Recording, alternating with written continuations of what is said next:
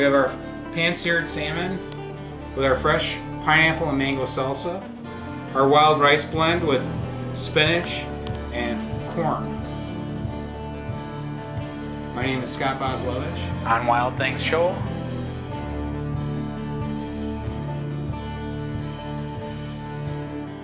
You won't believe how great you can cook wild game. But first we need to cook off the wild rice blend. And all you have to do is follow the directions on the box. I prefer to do it in the oven. That way I can work on the rest of the entree while the rice is cooking. So what do we got here? 2 1/4 cups, 2 1/2 cups of water. It's easy, you just follow the directions right on the back of the box. I'm going to stir that up a little bit, get the seasoning packet mixed in there.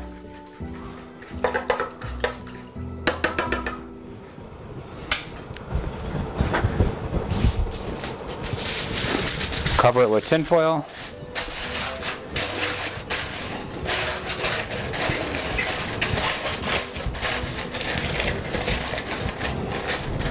Pop it in the 350-degree oven. We'll set the timer for 25 minutes. In the meantime, we're going to skin our salmon. What you do is you grab a hold of the tail and you slip the knife right underneath the skin, right between the skin and the meat. You pull back on the tail and you run your knife right along. And I'll take the skin right off.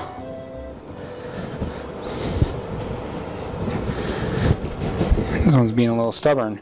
Sometimes you need to poke a hole in it so you have a place to put your finger through, if it won't allow you to grab the skin.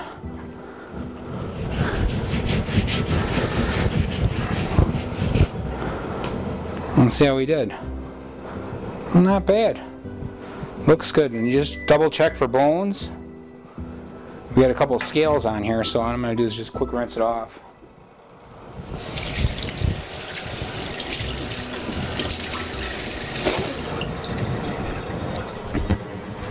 Now we had this in the freezer from last fishing season.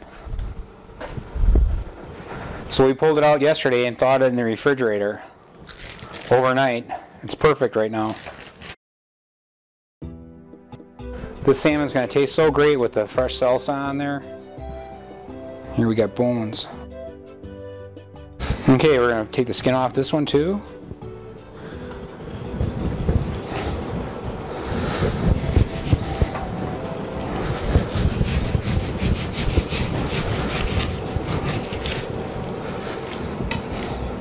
There, we did a nice job on that one too. It all came off in one piece.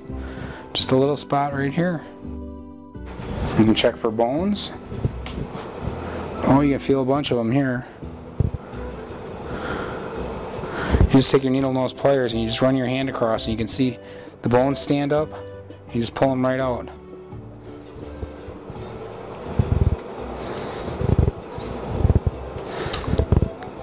Worst thing in the world is to get a piece of fish at the dinner table, take a bite out of it and have bones in it. So you want to make sure you get them all. It's not hard. They come out, they're real fine white fish bones.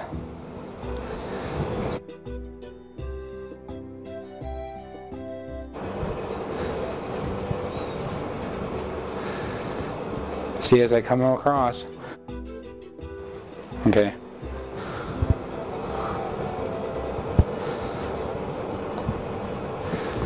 As I come across, I'm pulling out one bone right after another. It's real easy to do. Rather than cut a deep vein in there to get them out, I'm saving an awful lot of meat here. You get the idea. You can go at a pretty good clip once you got the rhythm down.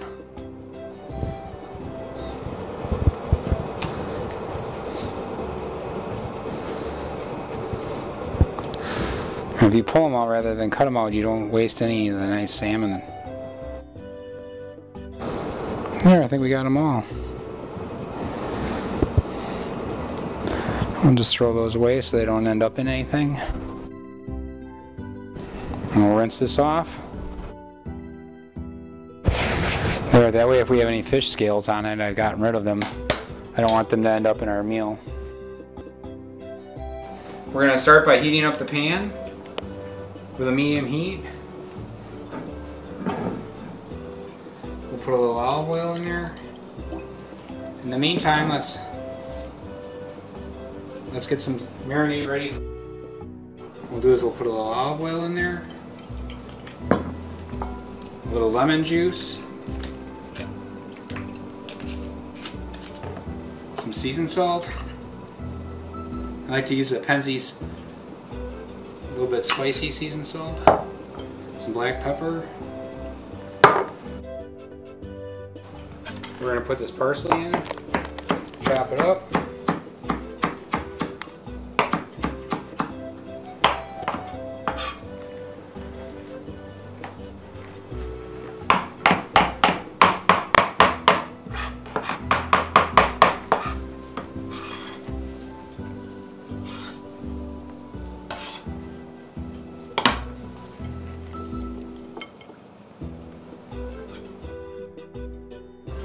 What we're going to do here is we're going to cut our salmon into pieces. This is easily feed 2 people or 3 if you were putting it on a salad. What I do is I'm going to cut it on a slight angle here because what I'm doing is I'm making all the pieces the same thickness so that they cook at the same temperature for the same amount of time approximately. Another pan hot. Yeah, let's get in there. We'll toss these in the marinade, let them sit for a minute. There you go, and then we'll sear them.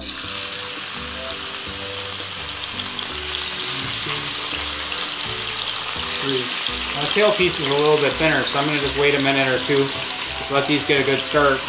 And I can turn this down now so that the oil doesn't splash you, because it'll start to pop if it's a little too hot.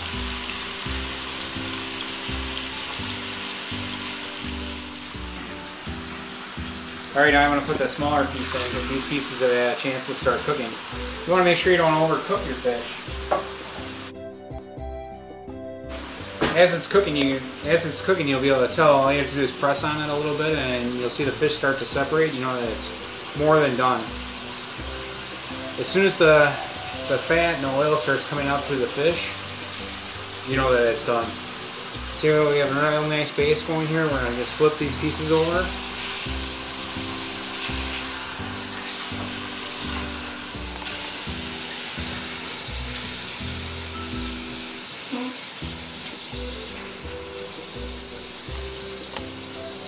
Now would be a good time to season it up with a little more salt and pepper.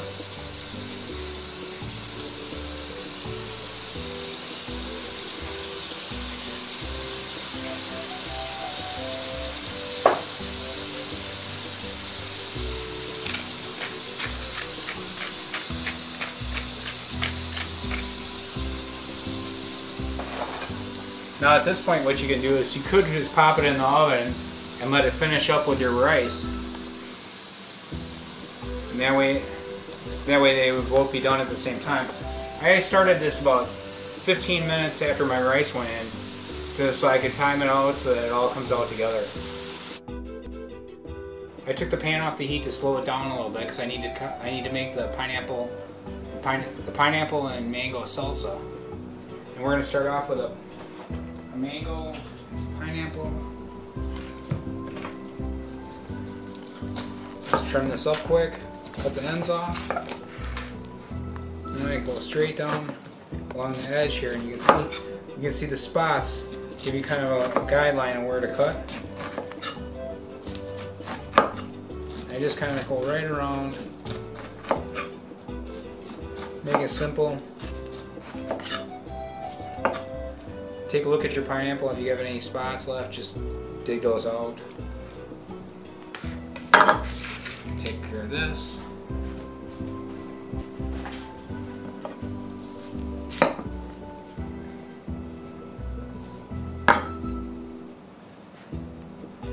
Just get our bowl bag for doing that.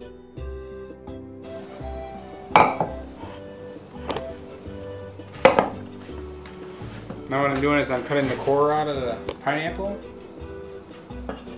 I just set it on an angle and then I catch the knife right along the white edge here of the core. And I just cut the core out. Now I'm going to do a kind of a fine dice.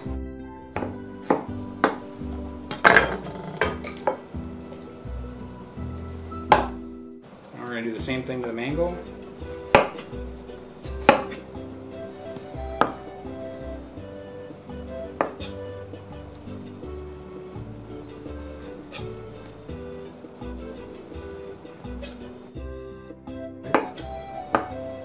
Mangoes are ripe when they're nice and soft. Obviously you don't want it mushy, but you want it nice and soft. Press down with your finger on the outside and the skin and it'll stay in.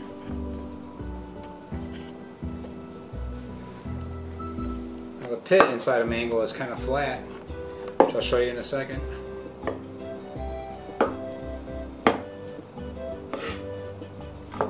Don't worry if you struggle peeling them, just do your best. Make sure you get all the peel off.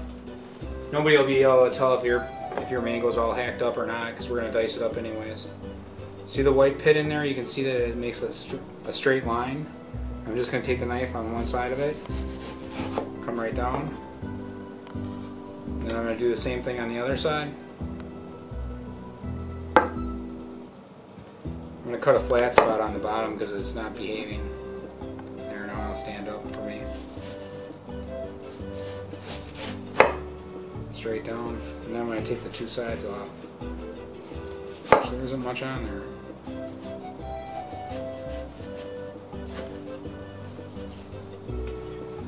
And there you got all the nice meat in the pit. Dice that up.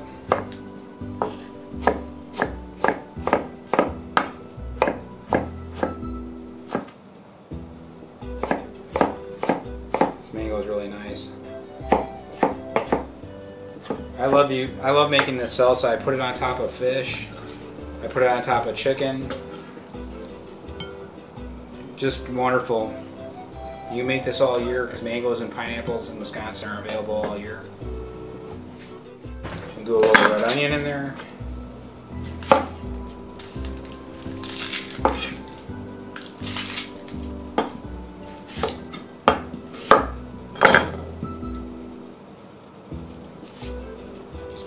Peeling off. Make sure you get all of this. Make sure you get all the skin off because this is really tough and it'll be nasty in there if you leave it on.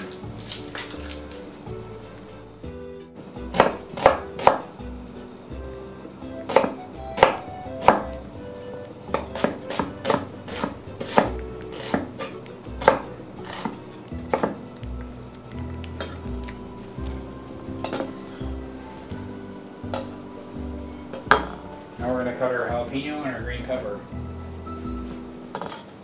We only need a little bit of green pepper.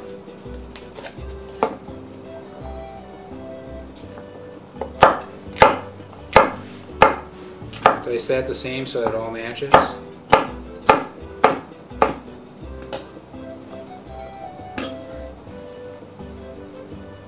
Now I don't like as much jalapeno as some people. You can add as much heat as you want, or as little as you want. I'm going to put in a small amount, because I like a small amount of heat. Now one thing you don't want to do is touch your face or rub your eyes after you touch the jalapeno. And the hot part of the jalapeno is the seeds. So like for me, that'll be plenty.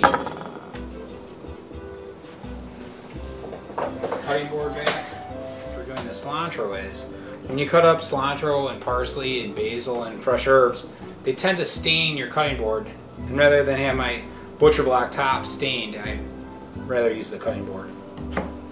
We're just going to dice that up real fine. It's fresh cilantro makes great salsa. And it's cheap too. It's only like 60 cents a head. It goes a long way.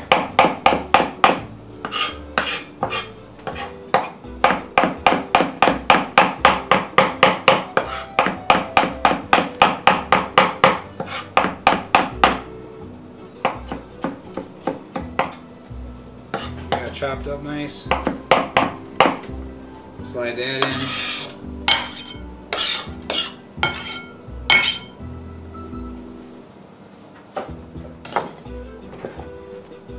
A spoon.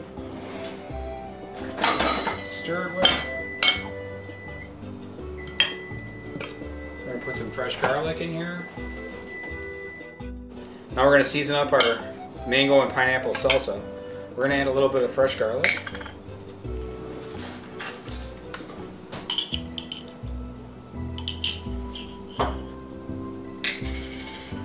We'll add some seasoned salt.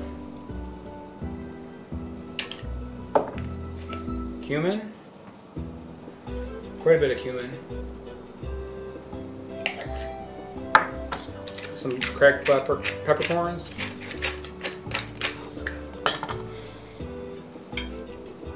And a little bit of olive oil. And then to sweeten it up, we're going to add a little bit of honey.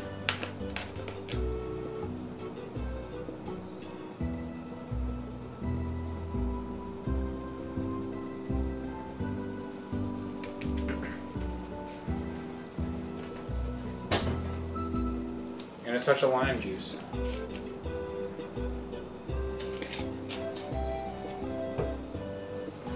Stir that all up and we have nice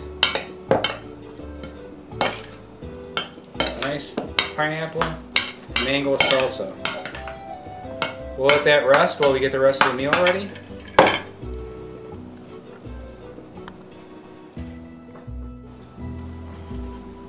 Alright, now we're going to take out our rice. Check that. See how it's doing.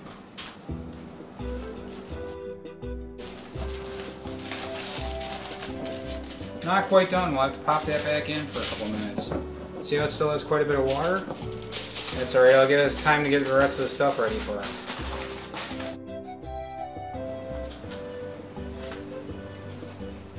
We'll put that in, and then we'll just pop our fish in to heat that back up so it's all finished at the same time. I'm using about 1.5 cups of frozen corn, and what I'm going to do is I'm just going to defrost that in the microwave. Finish our rice, I'm going to grab some fresh spinach.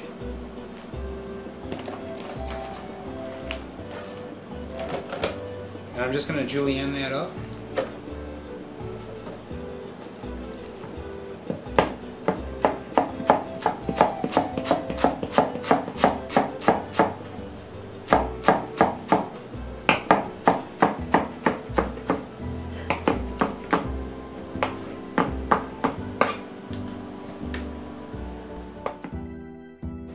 We're making our pan roasted salmon with a fresh pineapple and mango salsa. And we're going to work on our rice that we started earlier.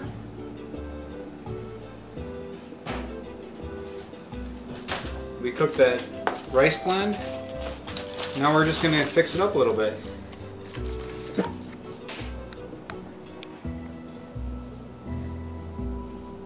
We're going to add a handful of chopped spinach and 1/2 cup of corn, frozen corn that I heated up in the microwave. And we'll just stir that in.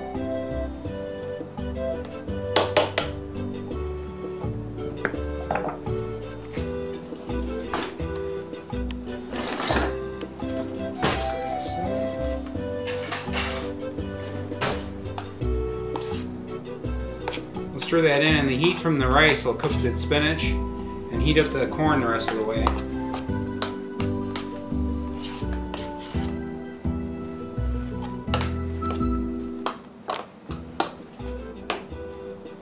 Give it a little bit of extra spice. We're going to put a little cumin in there, some seasoned salt. Kind of bring all the flavors together. There, that looks great, don't you think? It wasn't that difficult. We just added a little bit of spinach and a little bit of corn, and now it's not that same old boring rice from out of the box. People will think it's really special. If you have sun-dried tomatoes or diced red peppers, you can add those into this.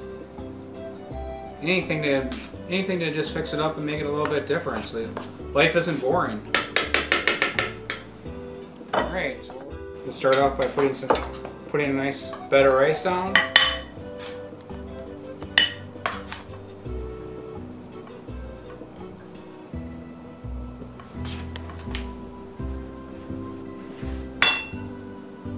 There we go. We'll grab salmon. Notice I used a pan that didn't have the plastic handle on, so when I put it in the oven it didn't melt. This is about 5 minutes in the oven. Then we'll just put the pieces of salmon like this.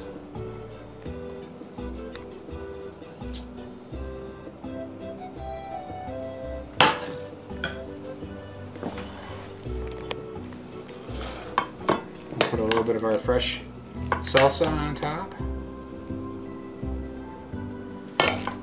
Making sure I get a little bit of that juice, because that juice is what's going to make all the flavor. There we go. We have our pan-seared salmon with our fresh pineapple and mango salsa, our wild rice blend with spinach and corn. My name is Scott Boslevich on Wild Things Show.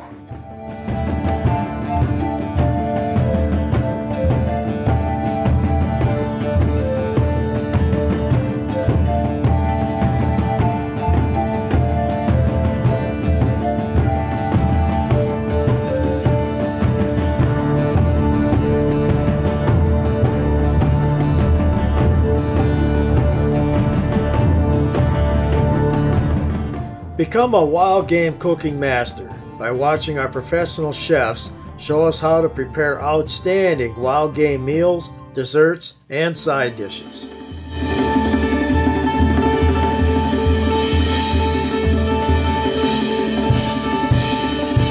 Thanks for watching the Wild Things Show, Cooking Wild Game. This is Rich McNutt. Enjoy.